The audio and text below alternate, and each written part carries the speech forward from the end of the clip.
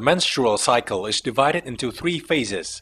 In the menstrual phase, the ovum not fertilized by sperm in the oviduct will reach the uterus. After this, the tissue that has been formed on the uterus shed.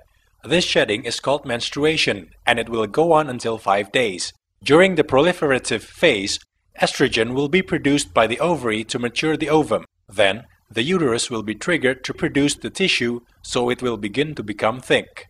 In this phase, FSH and LH level increase on the 14th day and affect the ovary to increase the secretion of estrogen on the 13th day and progesterone on the 22nd day. During the secretory phase, the ovum will mature and will flow out of the ovary. At this time, the uterus will be thick, hence the uterus is ready to accept the zygote.